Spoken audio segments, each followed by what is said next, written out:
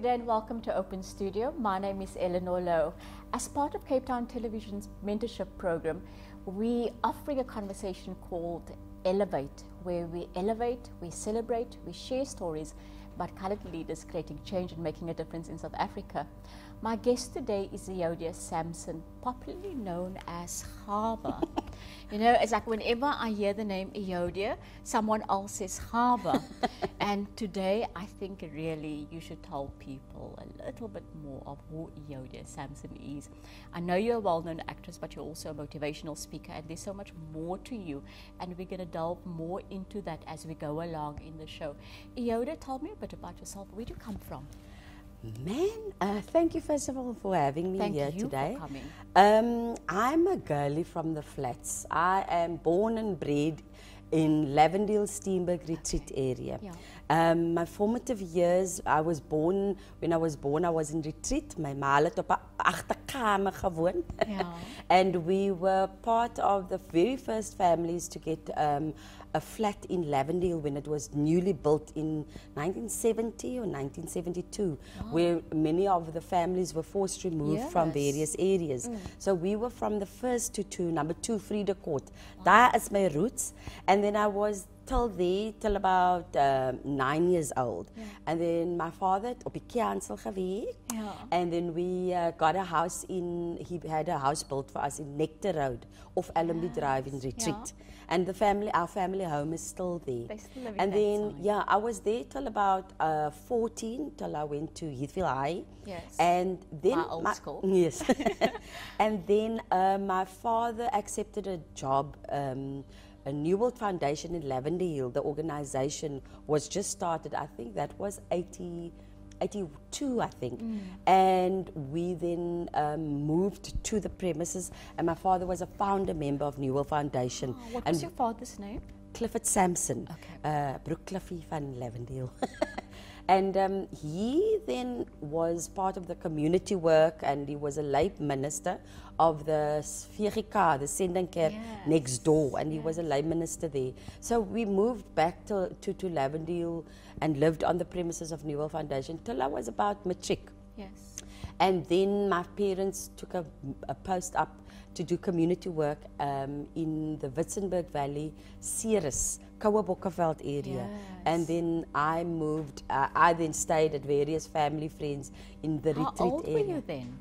I was about, when Daddy I was 18 that year, because in my matric year. But because of the riots, I had to do my matric year over because we were offered to, to be promoted that year because we didn't write exams. So Remember those yes, years. so we chose to, in my standard 9 year or my grade 11 year, not to be promoted. So I did my matric when I was 19 years old. Wow. Yes, yes. Now, from what I gather, you were always involved in community work and your Yes. family. Is that where your love for the community comes from? Yes, it probably is, and like most young girls on the Cape Flats, and parents didn't have money to send me to university or for me to go and study further, and also I didn't quite know where and what I wanted to do.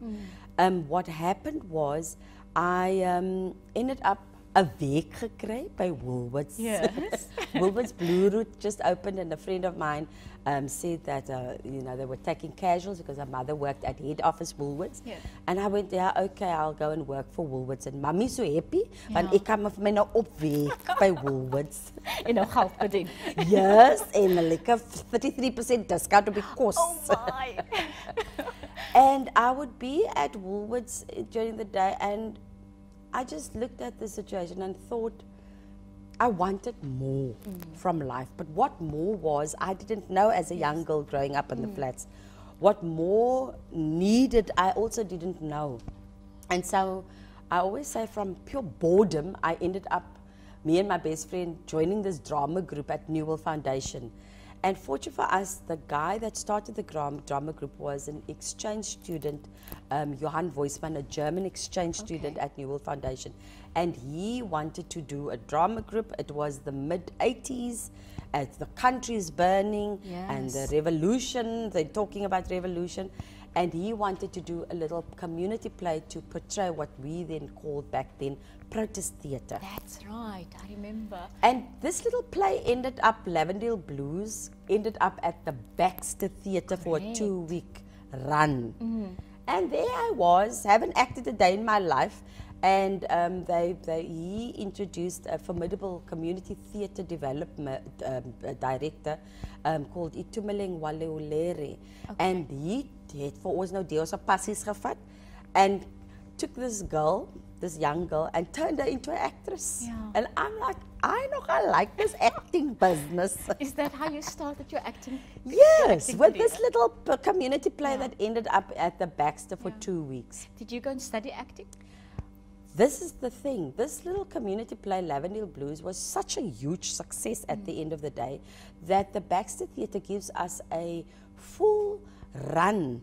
And it was sold out that they ended up giving us a space at in the concert hall, the biggest venue for 8 weeks. And there I am performing every night. And during the day, we are doing, I'm working at Woolworths. And what happens is one evening after the show, an old grey-white lady came and inquired about my education level and who I am and all that. And it turns out to be the Professor Mavis Taylor of UCT Drama School. And I'm like, a person can study acting? Do you know it's Mavis Taylor? No, I'm like, can a person study acting? I didn't even know you could go and study acting. Yes. And the rest, like they say, is history. She then offered me a bursary to go and study at the prestigious UCT Drama School after I've just done this little one community play. It was really like, it was a mind boggle when I walked into UCT Drama School, and the caliber of people and people that just wanted to be actors. Yes. And I was grouped into this group. Would you say that you were just a natural actor? It turns out, I could act. As we all now know, I'm going to take a short break, and as we all now know, she is quite a natural actor. When we return, I almost said Gawa, Eoudia is going to tell us more about her journey as she went to go and do a bit of psychology as well. We can take a short break, and once we're back with Euodia Samson. Thank you for watching. Keep watching CTV.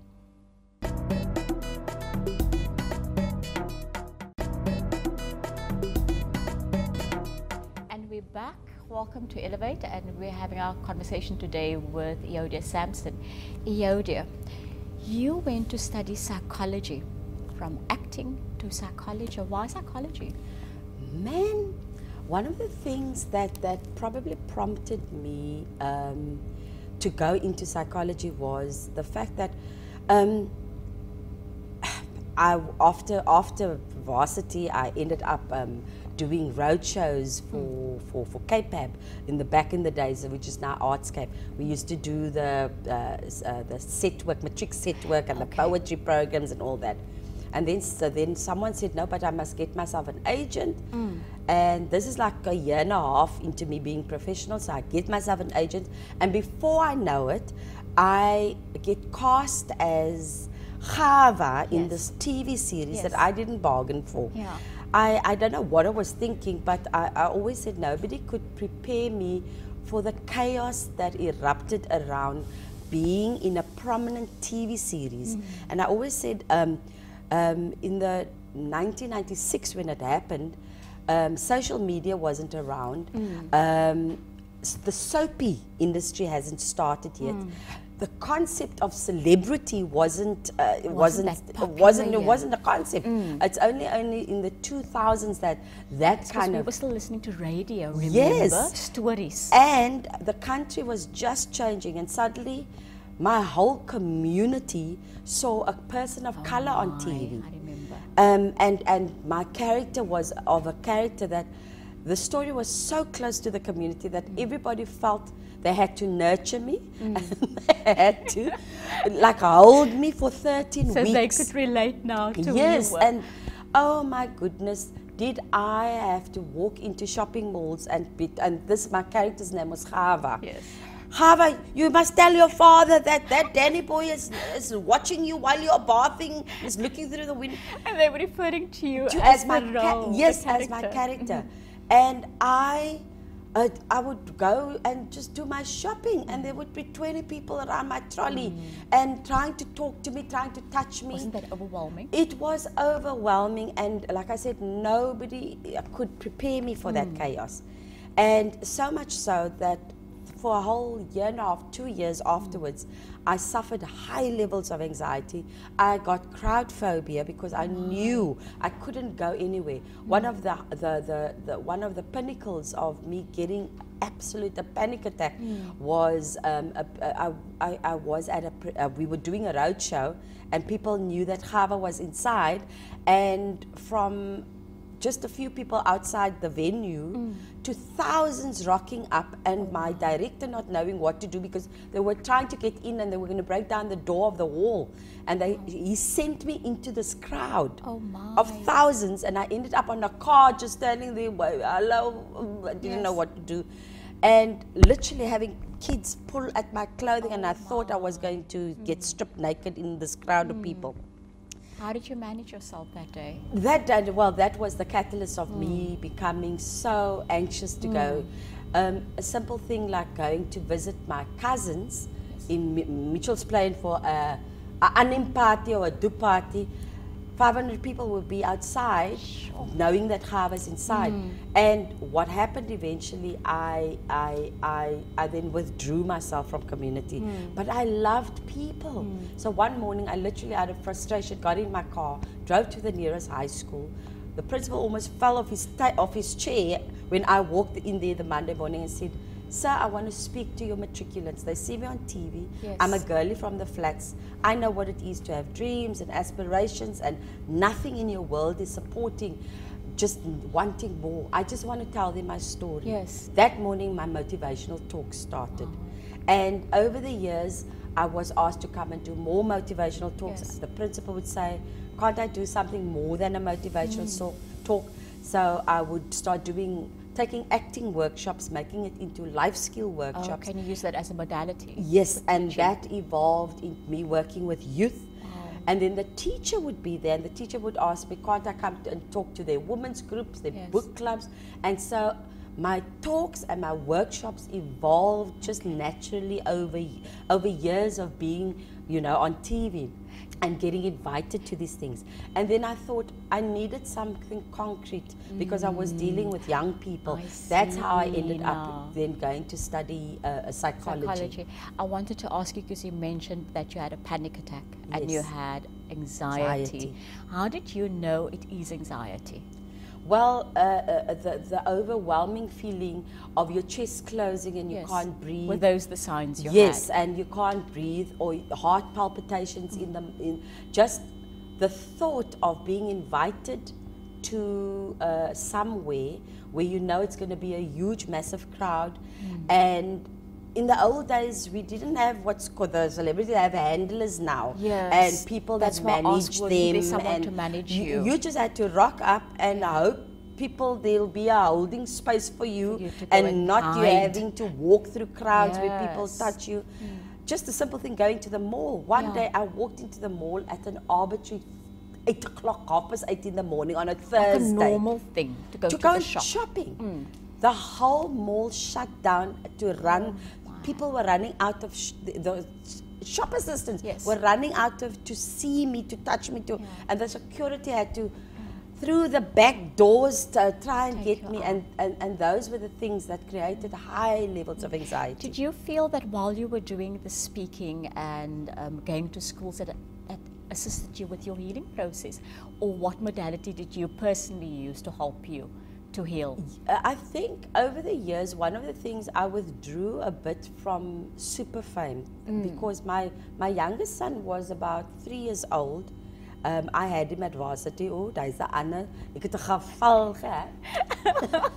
So he was about 3 years old when the super fame, and then I realized and I saw how it affected him. Because he'd be in the trolley and there'd be 20 people going, "Are you also going to be an actor like your mummy?" And his shame, and years later we had to deal with the repercussions of him growing up with a famous mom.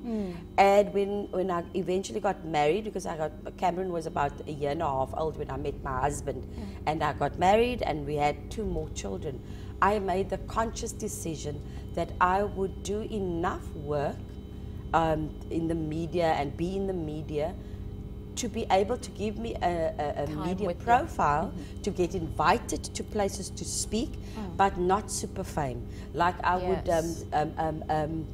I actually said no to a few times to Sivanalan and to Isidingo and all the big soapies. But you managed to maintain a balance. Yes, and just did enough, a TV series here, or a part in a movie there, or a TV show, a stage production there. Just enough to keep me in the media so that I can go and speak and do my workshops. That's how you were able to manage it. Yes. Absolutely wonderful. There's something that we're going to discuss now. I think it's trauma release exercises that one could do.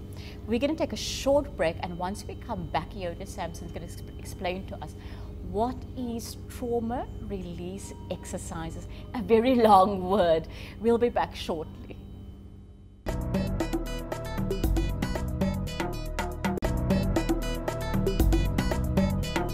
Welcome back to Elle-Vate, and we're having a wonderful conversation with Euodia Samson. Now, everyone knows Eoudia as being an actress, but you're also a motivational speaker. But there's much more to you. You're also a wellness practitioner. Now, when I looked at the credits earlier, I thought, this is a lot to say. And the one thing that stood out is this exercises that you offer in our communities, in the Cape Flats areas, or wherever in South Africa. People are suffering from high levels of stress. This can be due to the way we live, and then another thing, the way we eat. Yes. I think one of the things, and me having high levels of anxiety and just generally, I've always been an anxious person, and for years and through my process I had to discover my mom might have been undiagnosed bipolar. And being her only daughter, I grew up in an environment where I didn't quite know what I'm going to get from day to day. So that caused high levels of, just generally high levels of anxiety. The fame stuff on top of that then exacerbated my anxiousness. And in searching for ways to deal with my anxiety, I came upon a fairly new modality, and I'm talking about new in terms of about 20 years, 25 years, an American modality called tension and trauma release exercises. And what is that? TRE. And a practitioner, Rajesh, she's in Constantia, Ingrid Rajesh, she brought this modality to South Africa. And it's based on a Dr. David Baselli. Dr. David Baselli was a priest and a medical doctor that throughout the 80s traveled to war-torn countries. And in his travels as a medical practitioner in these war-torn countries, he noticed and observed certain things. And one of the things that was evident in all the trauma patients that he worked with, and trauma that he experienced himself firsthand being in war zones, is the shaking mechanism when people are highly stressed and highly have been in a traumatic situation, then you end up shaking, and people say, "Elle-Vate." Yes. And he was fascinated by that process, and through trial and error, he started researching why do people shake, and there was a few incidences that made him think about it more.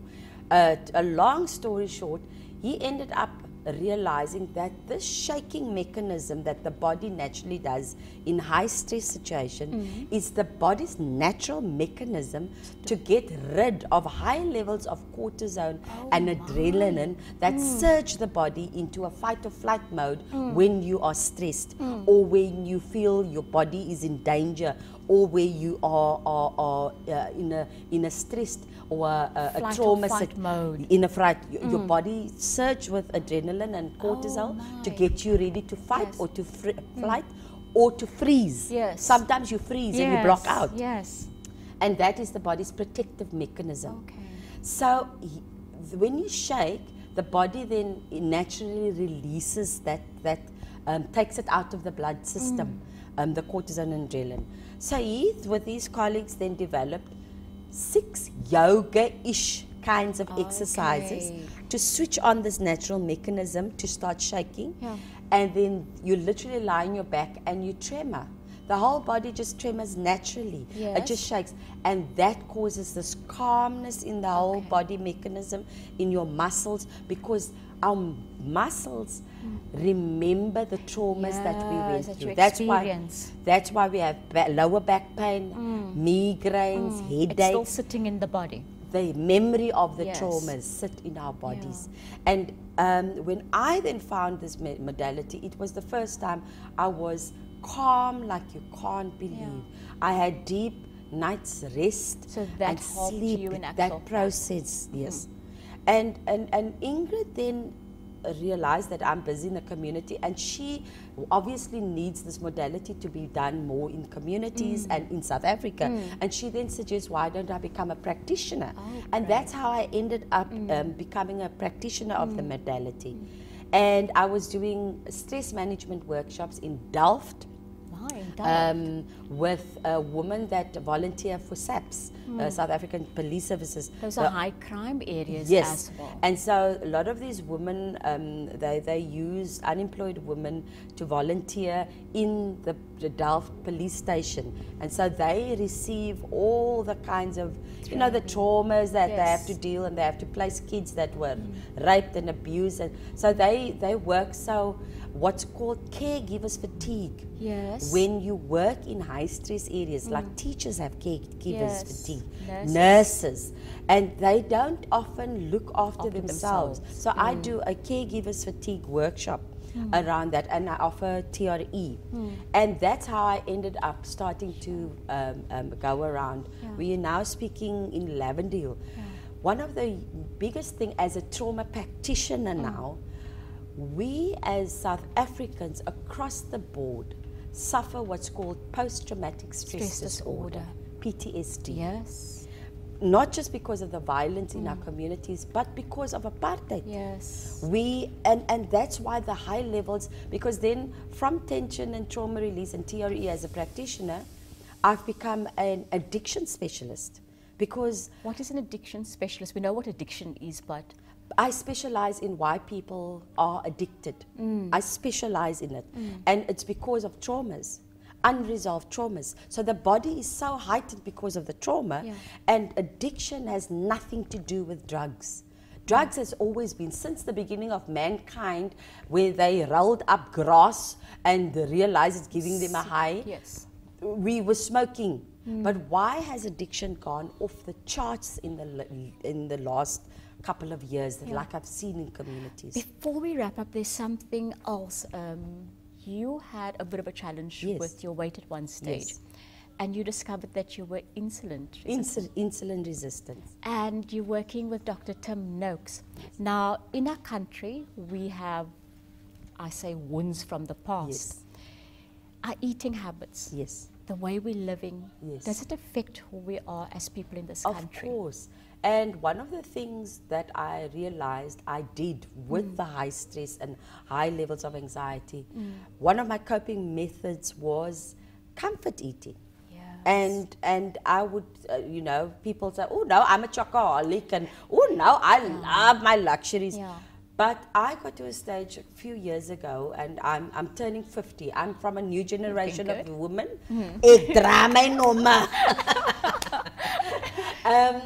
And so about 4 or 5 years ago, even 6 years ago, things started falling apart. My weight, and because I'm in the media, I'm on TV, and I was at the time in a play with a beautiful and gorgeous Diane Lawrence and Paula van Sievendelaan. And when you look like a minibus taxi next to her, compare yourself. and so I was on gym every day, doing the low fat and the thing, and my weight wasn't shifting. Suddenly I found that I was insulin resistant, which means I can't process high amounts of carbs and sugar. And this is what Professor Noakes in his Banting Revolution. And that changed your life. Completely. And I took that information, took it to communities, and I've been instrumental to cut out the processed foods, cut out the carbs, cut out your sugar. And Eoudia, thank you so much. And I want to tell to all the viewers out there, please look at this woman's Facebook page. Go on her website, because she's going to school, she's going to communities to teach people how to eat healthy and how to live a healthy, balanced lifestyle. Thank you so much for watching Elle-Vate. Thank you so much for joining us, Euodia Samson, and sharing your story with us. Thank you.